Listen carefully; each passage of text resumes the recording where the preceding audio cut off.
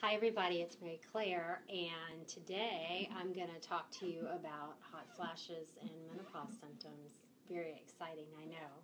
I was inspired to talk about this today because we have early conference on Wednesdays, and I was walking into the hospital about 6:45 with one of my partners, and the entire back of her scrubs were completely soaked. It looked like she has really short hair, and I thought, it's not her hair dripping down. I mean, why is she? I said, why are you so wet? She says, girl, hot flash.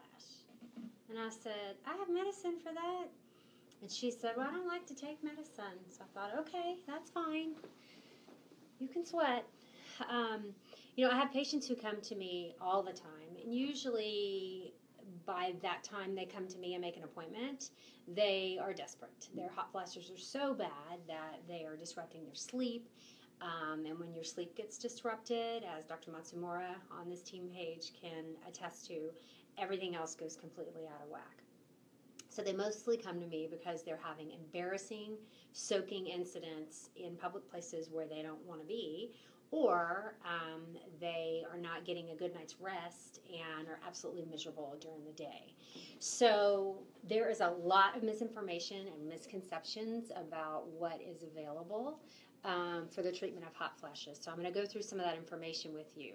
So if you see here, I'm going to flip this around for just a second. I'll show you all this stuff. Okay.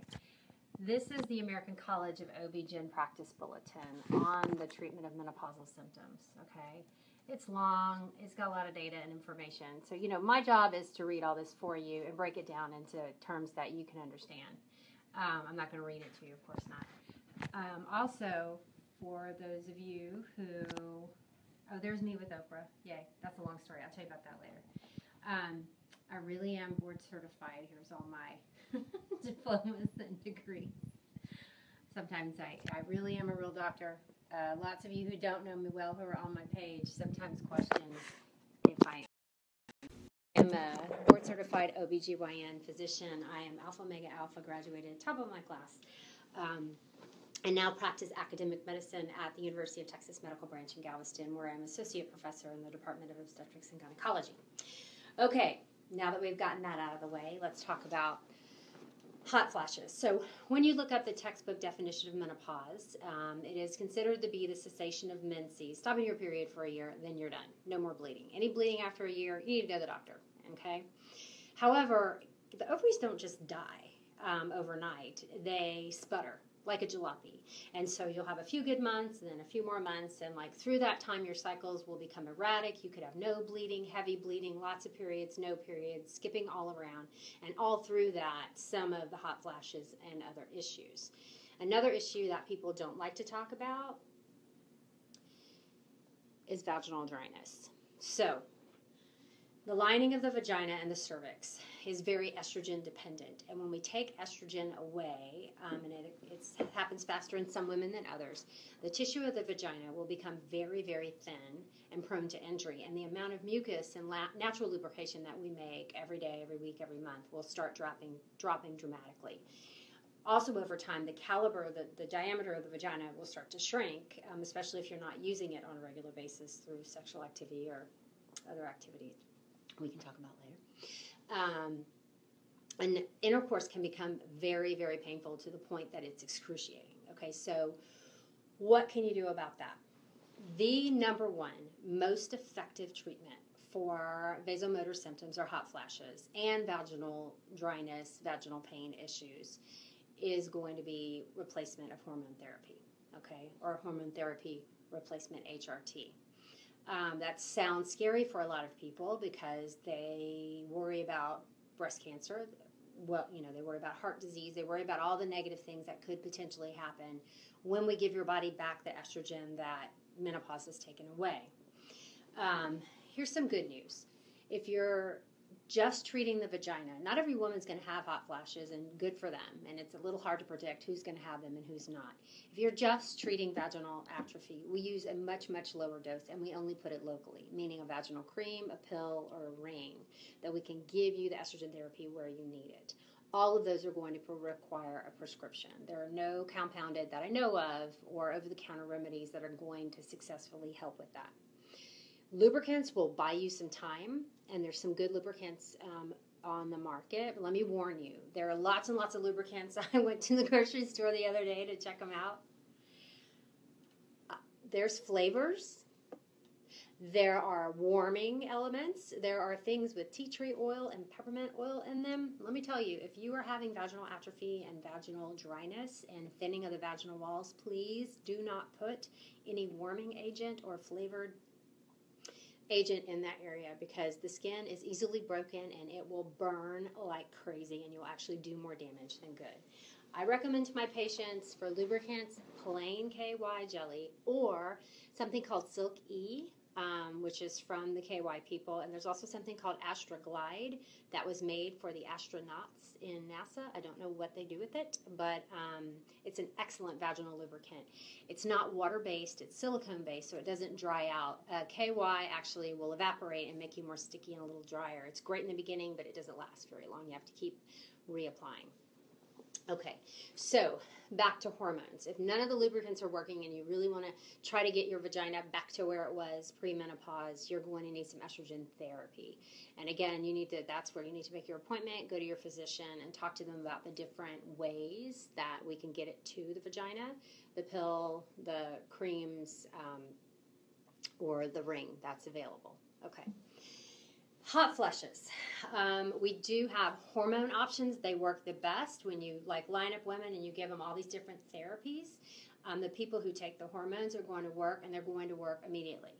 I tell my patients when we go through the risks and the benefits and they decide that they want to go ahead and start on hormone therapy, orally or transdermal or whichever method we choose, that they will feel better that night, that they should have a good night's sleep that night. That's how fast it works. So there are some non-hormonal options as well. There are, I'm going to pull up, make sure I don't. The non-hormonal options are, there's clonidine, which is a traditional blood pressure medication that actually works pretty well for hot flashes. There's also something called Effexor, which is used in patients with some anxiety and depression that, for whatever reason, does work well for hot flashes. I'm a big fan of Neurontin, which is an older medication that has been around for years, used to treat chronic pain. Most of my breast cancer patients who are coming to me for treatment of hot flashes do take it, and it seems to be working really well, or patients who can't take estrogen for medical reasons. You take 600 to 900 milligrams at night, and it seems to be pretty safe. It doesn't work great for everybody, but it is a very nice alternative.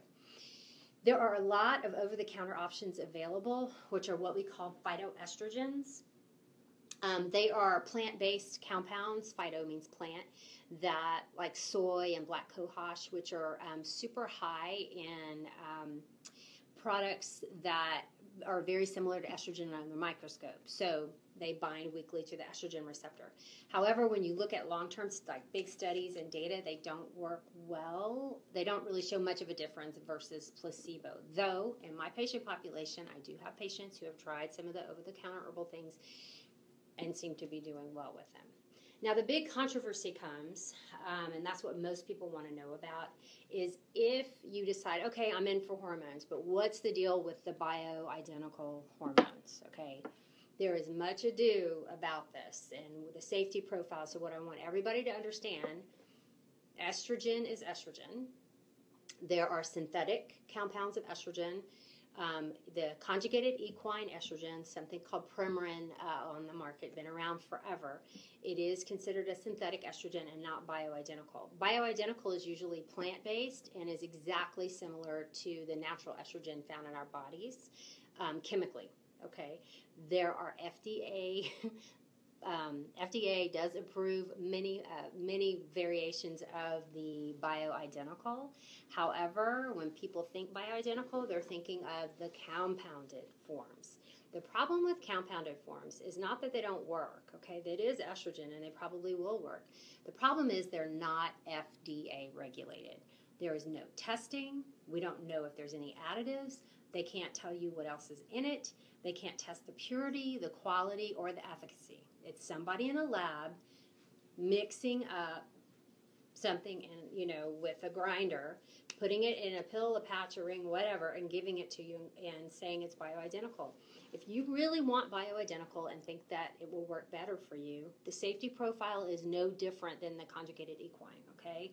They're not safer, they don't have less chance of cancer, but there is estradiol available that has been regulated and tested over the by the FDA that you can get by prescription, okay? And it's called Estrace is the brand name, and estradiol is the regular name. It comes in a pill, and they also have it in a cream as well.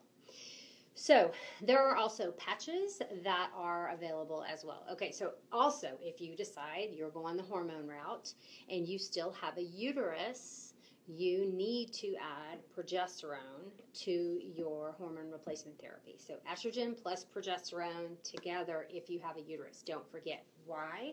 Because people who take estrogen who still have their uterus, the lining of the uterus is still there and it's still susceptible to stimulation from estrogen compounds.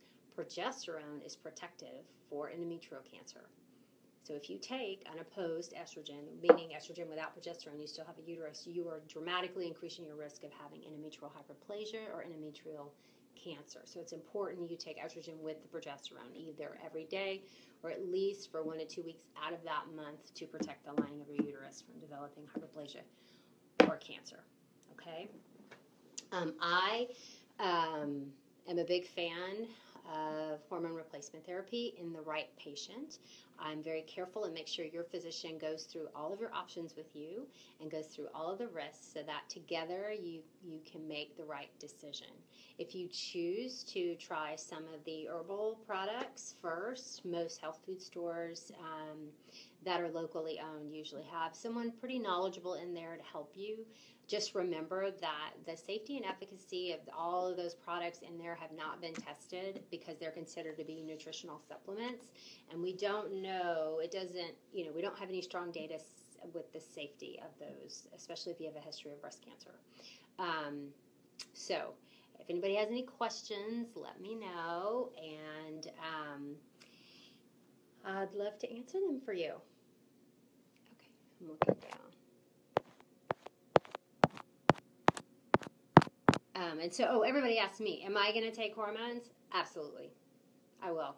I don't have any significant estrogen receptor, cancer in my family, and I was on fertility drugs for a long time to try to get my daughters into this world, and I got to experience some mini menopause through some of the different medications, and I was a not very happy person, and I didn't sleep, and I had horrific hot flashes, and I watched what my mother went through.